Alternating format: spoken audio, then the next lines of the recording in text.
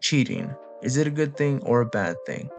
I don't know. But there is one thing I know for certain. Cheating is not the same for men and women. I mean, the action in itself is not the same. Being penetrated is not the same as penetrating. There's something more violating and personal about being penetrated, which is why male pedos are treated differently than women pedos. Not only is the grooming process different, but so is the action. First of all, it doesn't take much to groom a teenage boy. If you're a moderately attractive teacher, you can pretty much pick any boy. And the boy is the one doing the penetrating, so he doesn't feel like he's being taken advantage of. Let me put it this way. Gun to your head, would you rather have your finger in someone's mouth or their finger in your mouth? I think we all can agree that we don't want somebody's finger in our mouth, and a wet finger isn't as bad. And that's why when a woman cheats, it's not the same as when a man cheats. But this does not mean that men should be allowed to cheat or that women should be allowed to cheat. All I'm saying is that they are different. If you want to say that one is worse, that's fine. Just don't say that one should be allowed while the other shouldn't, because that's crazy. That's just as crazy as saying women pedos shouldn't be punished, but male pedos should.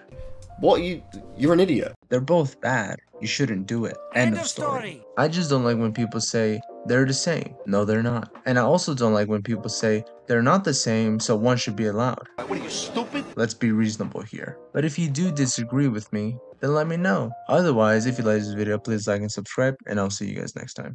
Bye.